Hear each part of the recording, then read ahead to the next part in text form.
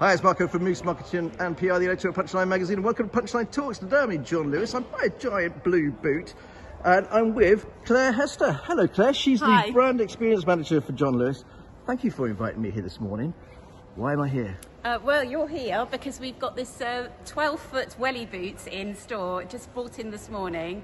And as you can see, we're here to promote the Malvern show, which is coming up. So we're all really looking forward to warmer days and the spring show coming up. Now, John Lewis is famous for being a partnership, and you do an awful lot for charity in the town and around the county. Can you tell us some of that work, please? Yeah, we do. It's very important to us. It's part of our partnership plan. So we like to do lots of events and activities, and we support charities in the whole area, including the Malvern catchment. So this very much is in line with our ethos here. Now, Christmas has been, it's been well documented that a lot of stores have had a very, very good Christmas. What is it like for John Lewis? It was cracking. It was booming. I think we've exceeded our own hopes and expectations. We've done really well. It's been busy right up till Christmas, and then we shut for 2 days, and then we were all back in store, and it was really busy for our sale period. So we're very, very happy. And what sort of footfall figures are we talking about here?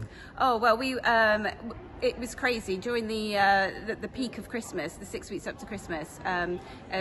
During the day, I mean, we'd have like 5,000 people traipsing through, and a lot of people using our place to eat restaurant as well as shopping, and coming also to a lot of activities that we have in store and lots of Christmas events. Now, John Lewis is famous for all its very, very many brands that it stocks. What's the best-selling item that you have here?